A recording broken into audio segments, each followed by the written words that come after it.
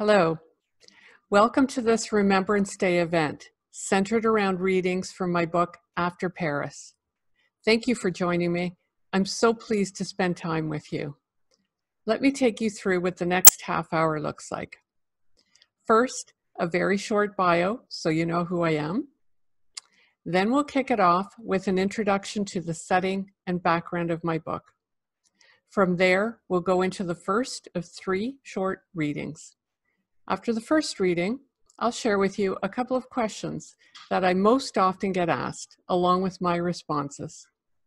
Hopefully then, you'll be ready for my second reading, which takes my main character to a CCS. Don't know what that is? Stay tuned. For the third reading, I'll take you to November 11th, 1918, in Paris. You'll see the celebrations and walk in the footsteps of my main character, Lisbeth, as she experiences the day that we have come to commemorate every year at this time. And then we'll close out the event with a couple of thoughts about Remembrance Day 2020. I hope you enjoy the event, and again, thank you for joining me today. I am a first-generation Canadian of Dutch parents. I was born in Nova Scotia, Canada. I have published 3 historical fiction novels and 1 nonfiction military history. My debut novel, Family Business, was shortlisted for the Kobo Emerging Writer Prize. My latest novel, Torn Asunder, has garnered several Readers' Awards, including the most recent, an honorable mention for historical fiction in the Reader's Favorite International Book Contest. I spent 10 years in the Canadian Forces, retiring as a warrant officer.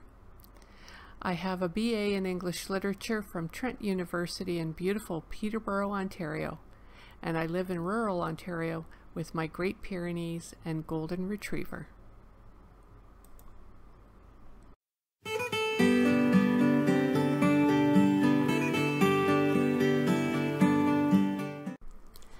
In the summer of 1914, Archduke Franz Ferdinand, the heir to the throne of Austria-Hungary, was assassinated, which triggered a chain of events that resulted in World War I, the Great War, the war to end all wars.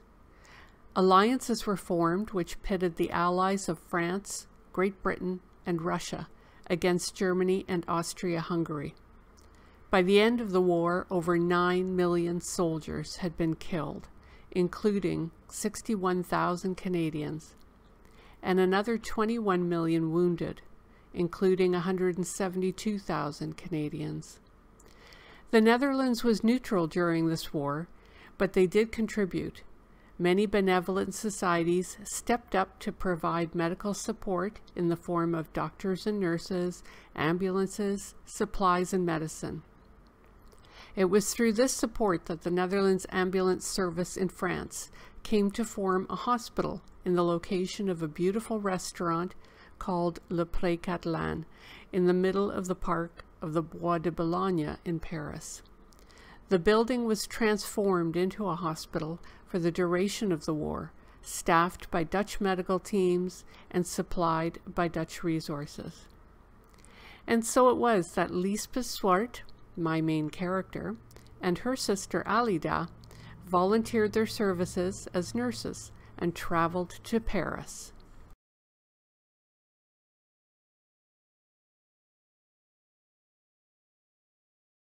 Spring 1916, arrival in Paris. Lisbeth paused to savor the heady fragrance of the mild Parisian afternoon, a welcome contrast to the smell of winter-weary travelers of the Amsterdam train station, where she had shivered with a fleeting sense that she was making a terrible mistake. She could have turned back then, but instead she had gripped the medical bag and pulled herself up into the crowded train, turning her back as her sister Alida gave one last hug to each of their grim-faced parents before joining her. Lisbeth's mind raced with the fragmented thoughts of the past 5 days. Her stomach was settled now, but her heart still pounded with the same excitement as when she'd boarded the train with 4 other nurses, including her sister, and 1 doctor. The dirt, sweat, and general griminess of the long, exhausting journey by train and by ship through Folkestone and Dieppe clung to her now, making her itch. But all that melted away as she comprehended that finally she was here in Paris. The March sun was warm, and the breeze carried the scent of budding flowers to Lisbeth as she stood beside her sister on the wide gravel boulevard, gazing at the hospital. Its beauty was deceptive, hiding, like a sepulchre, the horrors that she knew would be within. Lisbeth blinked, taking in the grandeur of the building, shining whitely in the sun.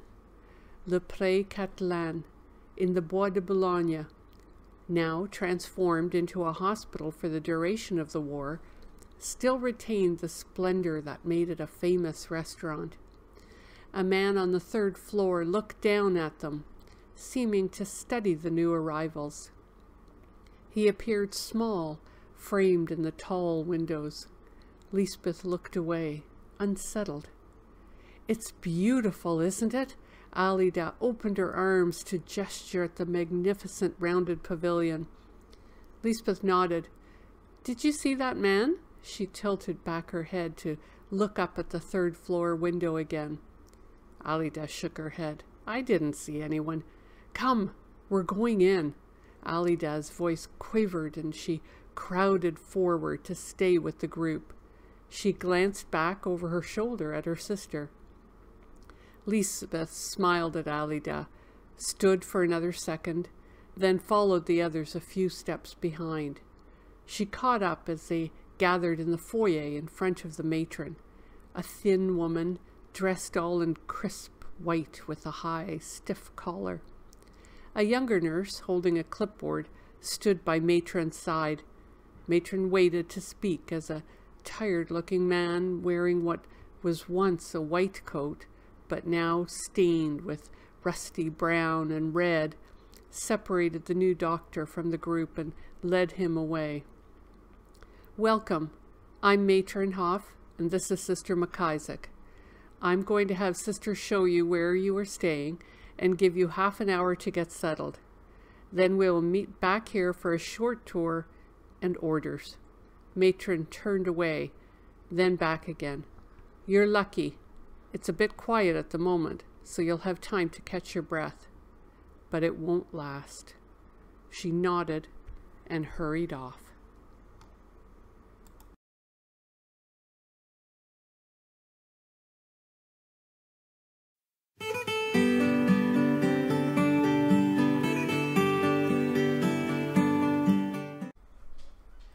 One of the questions I get asked most frequently is, what inspired this book?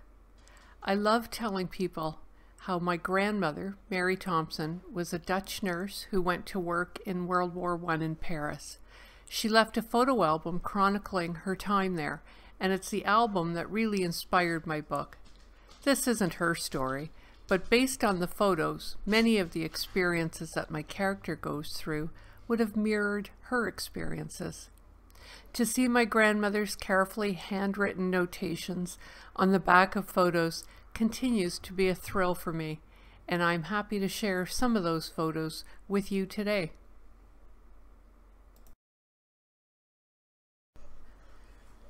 One more question I've been asked is, how are readers responding to the book? In general, historical fiction is a very popular genre. People continue to enjoy it when history comes to life for them in such an accessible way. But my very favorite response came from a reader in California by the name of Lori. When she discovered After Paris, she reached out to me to let me know that her grandmother had also been a Dutch nurse and had worked in Paris at the same hospital at Le Pré Catalan. We both sifted through our photos and came to realize that not only would the two women have known each other, they were clearly friends. Her grandmother went by the nickname of Toe, and there, in an old photo taken by my grandmother was a shot of her friend, Toe. Further evidence of the friendship came from another woman, this time from Portugal.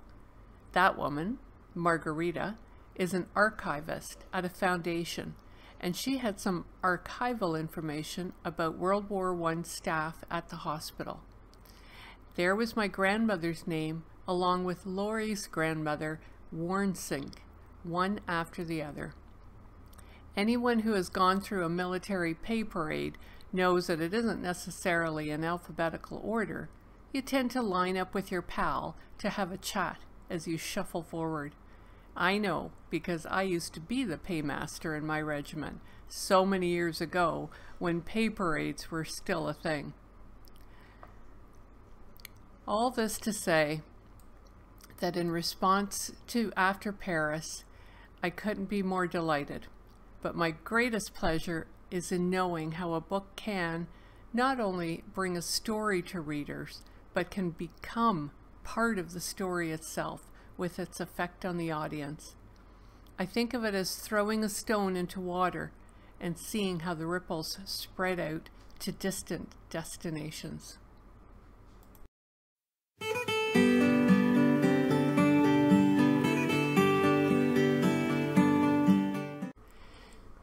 The next reading takes place when Lisbeth has been loaned out to a casualty clearing station, or CCS, leaving her sister, along with her sweetheart, Max, behind in Paris.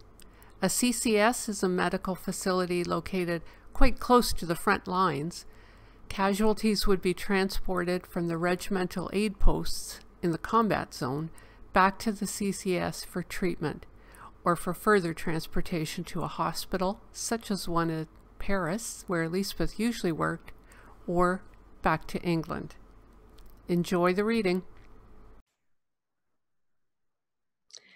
Lisbeth scratched absently at her scalp. Then, realizing what she was doing, she slid her fingers through her hair, feeling for lice, before returning to her letter. Dear Alida, thank you for your letter. It was forwarded from number.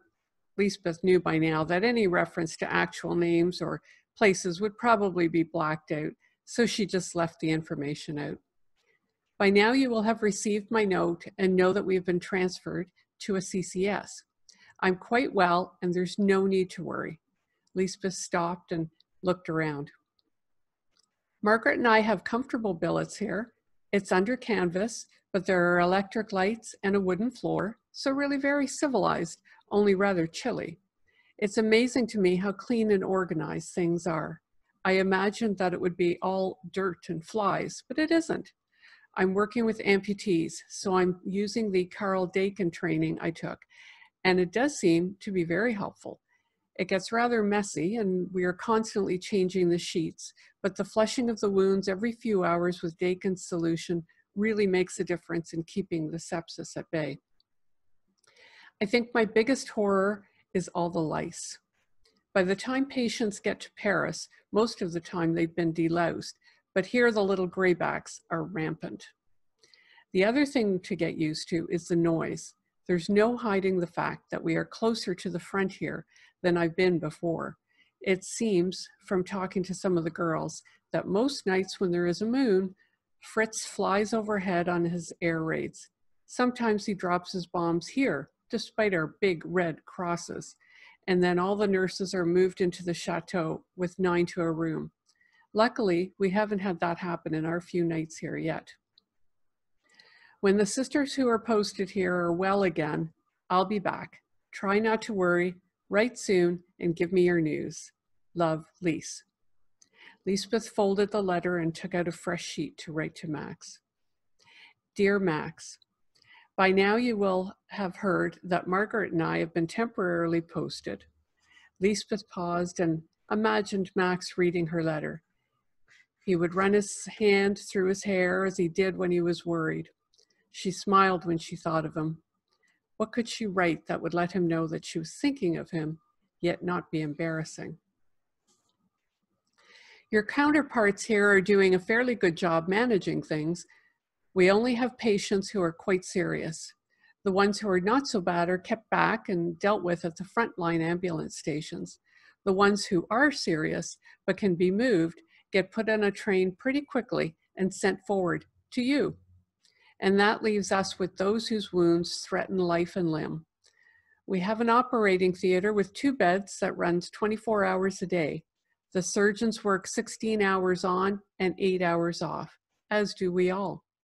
I often think of your efficient organization, which ensures that we always have everything we need. It isn't the same here, sadly. Supplies run short regularly. Right now, it seems to be syringes. We have been reusing them and treat them like gold. Well, Max, as I say, I think of you and know that we'll have lots to talk about when I next see you. Until then, take care. Yours, Lisbeth. Lisbeth looked up at the night sky as she walked with an armload of clean sheets from the laundry back towards her ward. Planes had been going back and forth several times, and now she could hear them coming again, a buzzing sound that grew into a drone. The clouds were closing in over the moon, and with every step, the light waned. Boom! The explosion threw Lisbeth to the ground, and she lay stunned for a moment.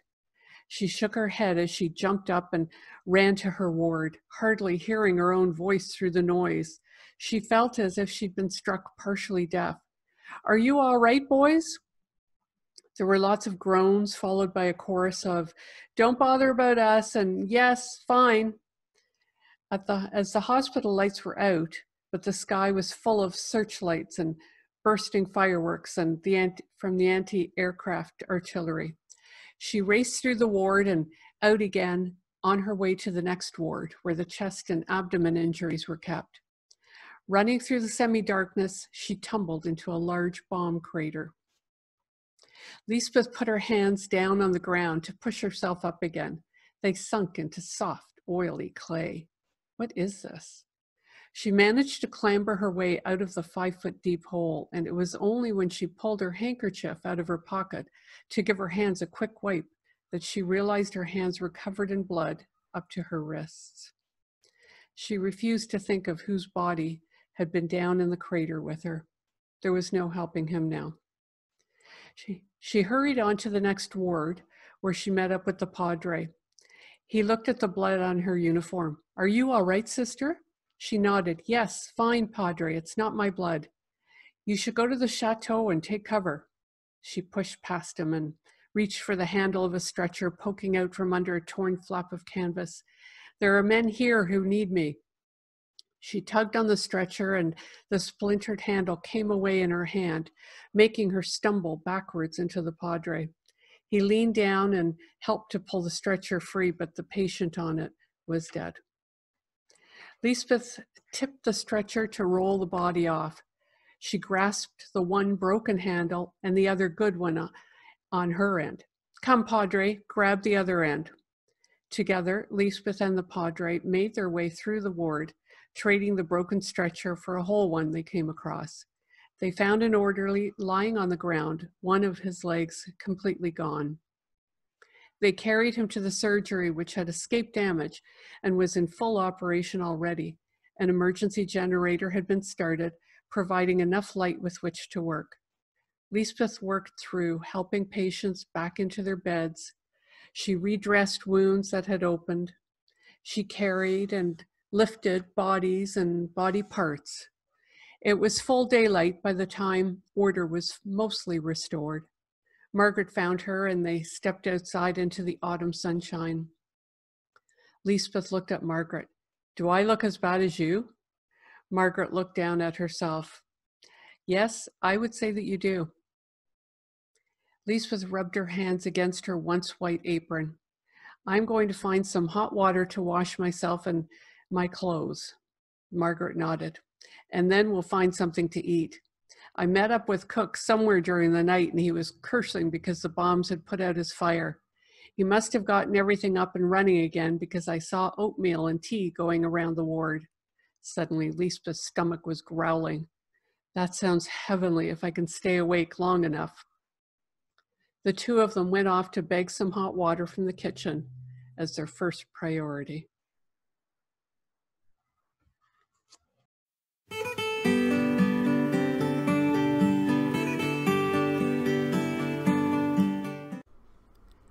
November 1918. At 11 a.m. on the 11th of November, the church bells began ringing. Lisbeth peered out into the fog that clung to the trees and bushes outside the Pré Catalan, but could see little. The swell of noise grew as the horns of trucks joined the church bells. Inside the hospital, nurses and patients alike shouted, "Hurrah! Hurrah! And is it true?" Lisbeth was passing the bottom of the wide main staircase when Max came bounding down from his office. She called up when he was still only halfway down. "Well, is it? Is it over?" He reached her and swept her into a hug. "It is." At 5 o'clock this morning in General Foch's railway carriage, it was agreed that all fighting would stop. "It's over." Lisbeth's eyes burned and her voice caught. "Thank God." Lisbeth circulated through the wards, stopping to talk to patients everywhere. "Yes, it's true. It's really over." She patted a young Scot on the shoulder as he cried, "Why couldn't it be over last week?" Lisbeth adjusted the frame, holding the stump of his amputated leg. "I know." There was really nothing else to say.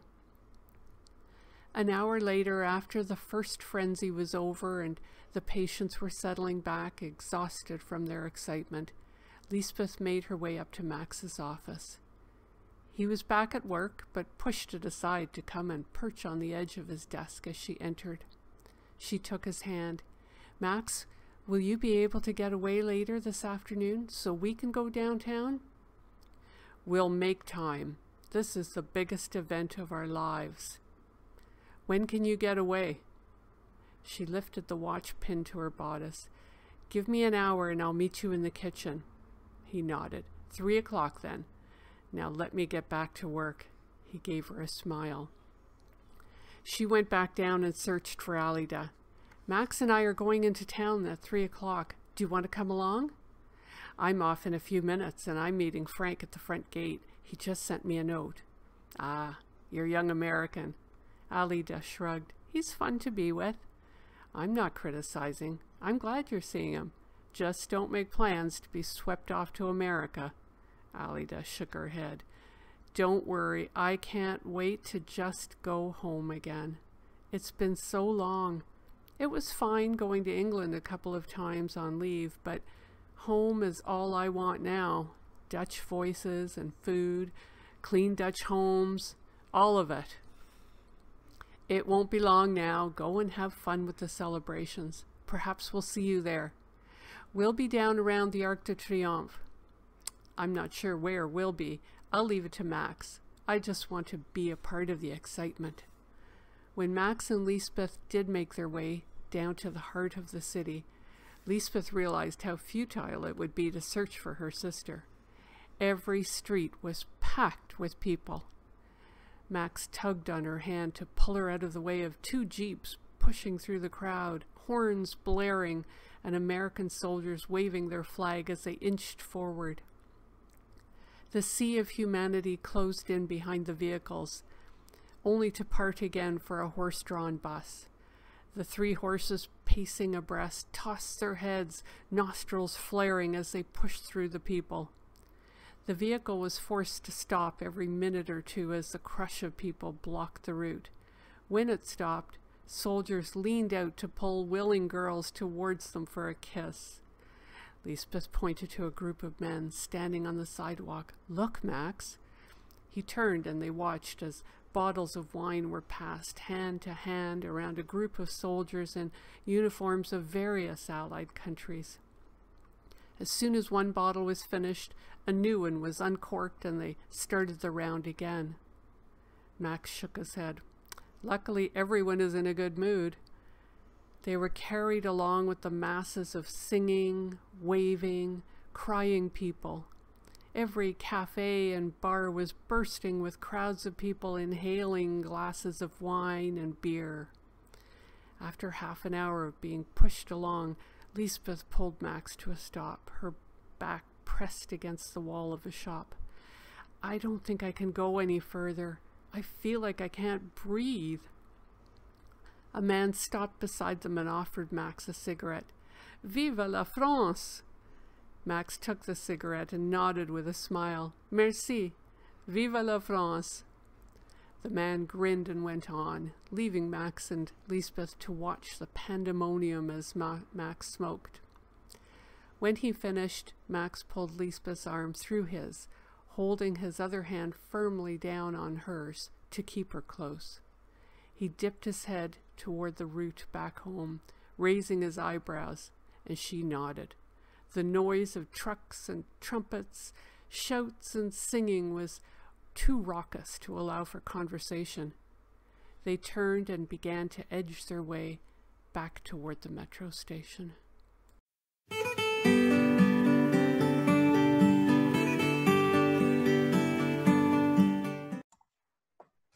This is one woman's experience of her travels from the World War I battlefields of France through to her home in the Netherlands and on to the New World in Canada.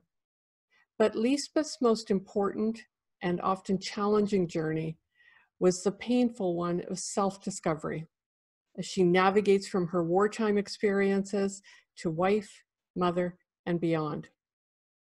For Armistice Day, let's remember not only those who didn't come home so many years ago, but also those who bore the scars, both visible and not, from the experiences that they endured, as we try to comprehend what the lasting effects might have been on their emotional and psychological health, and for many veterans of more recent conflicts still continue. When we take the time this November 11th to remember and honor those who put their lives on the line for us, for freedom, for peace, let's also think of those who respond today by risking their own well-being for us. Thank you for your time. I hope you've enjoyed the readings. Feel free to connect with me. My details will come in a moment.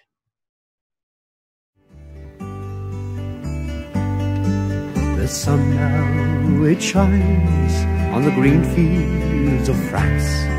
There's a warm summer breeze, it makes the red poppies dance. And look how the sun shines from under the clouds. There's no gas, no barbed wire, there's no gun firing now. But here in this graveyard, it's still no man's land. The countless white crosses stand mute in the sand. To man's blind indifference to his fellow man, to a whole generation that were butchered and damned. They beat the drum slowly, they play the fife lowly, they sound the death march as they load you down. The band play the last post in chorus, to the pipes play the flowers of the forest.